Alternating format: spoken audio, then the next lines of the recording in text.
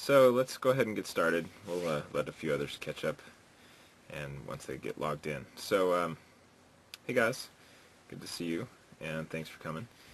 Tonight we're going to do a little bit of a catch-up on GDC and some of the things I saw there, and then I was going to go through a few of the slides and show kind of what I've been working on lately, just some little indie game stuff, and then why ngSkinTools is the bomb diggity for skinning and getting yourself out of ridiculous situations. And then a couple other announcements before we kind of get going is one, we've redone the website a little while ago, and under resources we've linked to a bunch of free stuff. I'm not sure everyone's seen that, but we've I tried to organize it so that you could find the one-on-one community and our Pinterest boards and all the software reviews I've done. I didn't realize I've reviewed it that many times, but there's the list of the some good, the some bad, and the some ugly, and then the some not so ugly reviews, and some tips and tricks in those reviews. And then we've also just finished the Morpheus engineering course, and it went pretty well, and we're realizing that the students that took that definitely need a little more ramp-up prerequisite in object-oriented programming. So this is going to tie into the next thing I'm going to talk about, which is Red 9. So Red 9 is one of the functional foundational tools that Morpheus, the new rig from CG Monks, is being built on. And the engineering class was focused on being able to take this pretty hefty open source code library for animation and all kinds of stuff, and be able to leverage that in your rigs, and specifically meta rigging. So it turns out that Mark is going to be doing a talk at the Develop conference, and I'm going to go ahead and just paste the link in here. So definitely, if you're in that part of the world and can make it, that'd be awesome, but we're going to try to use some of this information from him on the metadata part of the Red 9 tools, and build up a little primer course, and of course donate with his beer button. But Mark sat in on the course, and he was a really good help. And I think we put on Facebook, one of the students had expanded some of the intersect geometry code to go with the NURB surfaces as opposed to just polygons, so that was a nice bonus, and that's part of what that course was coming out to be, which was not just learn how to use it, but to also give back to the open source rigging community. And so that's going to be kind of what I wanted to talk a little bit about later tonight. So yeah, if you have questions, ask, but I was going to show, if you want to, if you have time, I was going to show how I used ngSkinTools to try to fix these wings, which were, while not perfect, were a nightmare before. So if you'd like, we can touch on that. Let me go open my file up in my, let's see, desktop, target, Vampire 4,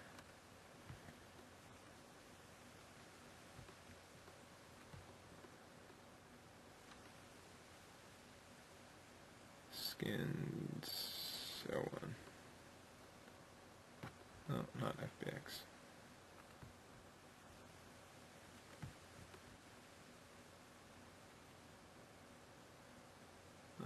Sorry. Yeah, there it is. Okay.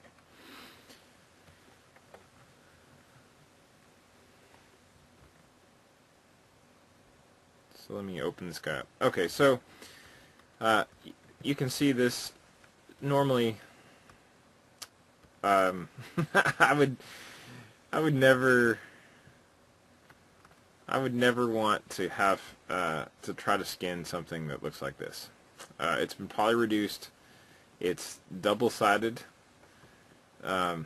It's tessellated not along the texture lines, so you have these huge gaps.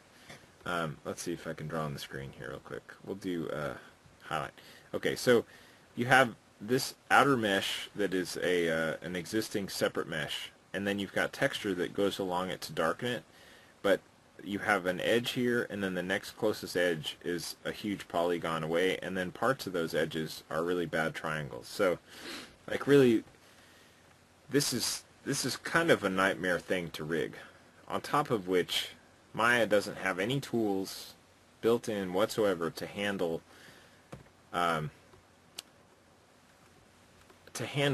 dealing with skinning thick geometry. Okay, so right away, the first thing I did was I just went in and grabbed the faces. I went down to paint, sculpt, and if you haven't looked at the paint tools inside of Maya lately, they've actually gotten much better. Like, for example, the slide tool is fantastic for doing stuff like compression. Like if I go in and slide, it'll do, like, if you think about skin compressing to do wrinkles, like at the corners of the eye, the slide works just like that. And then there's a nice relax and all kinds of stuff. So let me grab faces here and then switch to verts, and then we'll go paint, sculpt. Okay, yeah, so there's slide, then there's regular sculpt, but what I did was I went in and I just said, you know what, I need to just push the thickness out of this thing. So I went to pull, or push. I went to push, and then I just flooded it once or twice and basically forced it along its normal and thickened it up even more so that the verts weren't sitting right on top of each other, and if there was a little bit of a misalignment in skinning, that they wouldn't start clipping immediately, right? Which is the first thing you have to watch out for. The second is trying to assign these weights. I went in and tried the new voxel skinning in the new Maya, and it did an okay job, but it was still rough. So here you can see a good example. When you push this too far, here we've got these edges that are pulling away this texture border. So I tried, like I said, I tried all kinds of stuff with the built-in skinning tools, and relax doesn't do it. There's just all kinds of problems with the weight hammer. It can't handle the multiple geometry. So then ngSkinTools to the rescue. The first thing we're going to do is I'm going to point out areas that aren't painting. So that's the main area that I used to help get this under control. So the first thing is we initialize the skin layers, and then I just left it because I don't even care about paint right now. I'm going to use the assign weight and relax. And the assign weight has a couple interesting things. So the first thing is, this is what I'm not going to get into all the ngSkinTools stuff, but I'm going to point out a few things people may or may not realize. And this is so this, look at this object with me. I'm going to say face. So the tip of this wing is its own shell. Okay, so it's got its own separate geometry. The next shell is the wing, and then the wing mesh itself. So I've got three separate surfaces that all need to be skinned and dealt with at the same time. So the first thing is ignore separate shells. This saved everything. So if I go grab some verts, and hey, now I said verts. Oh, let me get out of viewport 2.0. Hold on. There we go. Okay. If I go grab a couple verts and I turn this, I go to relax, and I relax, you can see that it's not relaxing together, right? It relaxes its own mesh, and the weight hammer does the same thing, except for relax here lets you continually iterate, and weight hammer kind of hits a dead end at some point. So I could try grabbing all these, and now what do you do? So you can say associate by volume search radius, and now relax will actually take in consideration by volume, so it does distance, which for a wing there's not anything like a rib or something. So now I can actually relax all these together, and I can crank the relax up and basically really soften this whole thing out, right? So now I've averaged out this texture area and given myself a little breathing room. And I do by volume. So now I'm basically getting all this stuff for free, right? I don't have to try to manage weights across three separate shells. Awesome right away. Next, assign weights.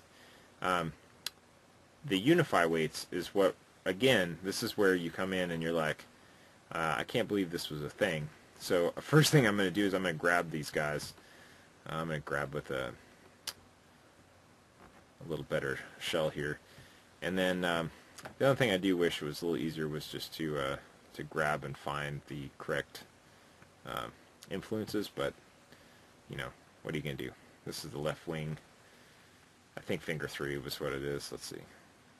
Copy, list active, whatever. So that, yeah, so we can filter this out too if we want to, but like I can do a wing star or something, and I can find all the wings.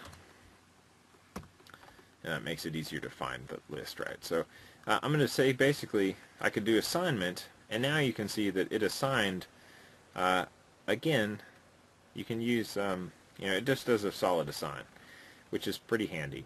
But if you've got it close and you're already ready to weight, and you just want to tighten the weights up onto stuff, this is where Unify comes in. And again, you can say ignore separate shells. So let's just do Unify by itself, and I'm going to assign, and you can see that it's basically pulling everything together.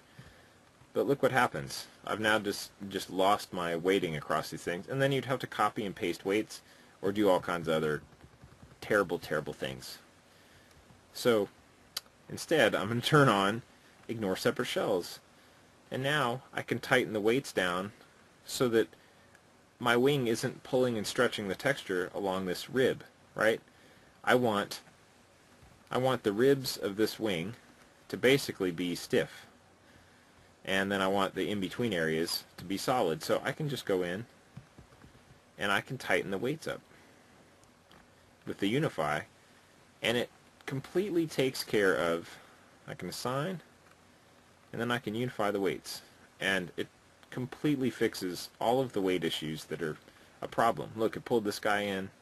I can grab these weights here and just finish fixing this wing. Oops, I don't want to grab way out there.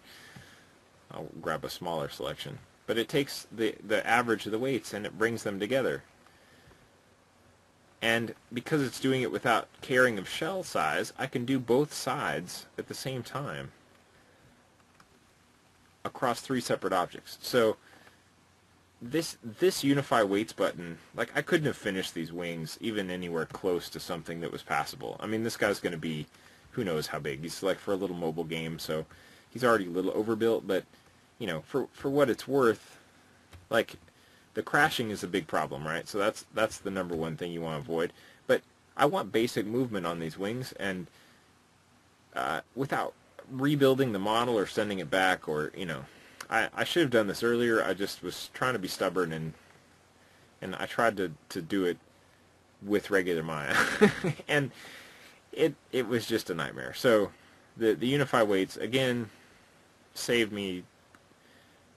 I probably over several days redid these wings 5 different times and spent hours and hours just fighting with stuff and trying to be tricky about it. And, you know, I rebuilt the wing plane shape and copied weights up, and, you know, I did try to do the sensible thing, which was just build a retop a wing, skin it real nice, and copy the weights. And it was such a nightmare across, because the geometry is bad on both sides. It was just, it wasn't working. And so then I scrapped that, and I started smoothing everything, and then it was just, there was just no good way to manage this. So I just opened up ngSkinTools, and I thought, well, I'll go into assign weights. And I hadn't, to be honest, I hadn't looked at Unify before. And then when I saw the ignore separate shells, that was it. Like, I went, there's my answer to save me another 2 days of fighting with these things. And I posted on Twitter that I was trying out Softimage as well. I was that desperate. So by the time I downloaded the new service pack from Softimage, I had redone the wings. Like, I could download a gig file and install it, and in that same time, I tried out the Unify Weights, and I basically started from scratch on the wing, and I got it to beyond passable and better than I had be able to previously with any of the other stuff I was doing. So these are open source tools now. If you can contribute, please do. They're so amazing. It's not even, you know, they're open source and they're free, and they I mean, for face rigs and for everything else, when you're trying to manage weights across multiple pieces of geometry, there's just nothing that even comes close to how well they work.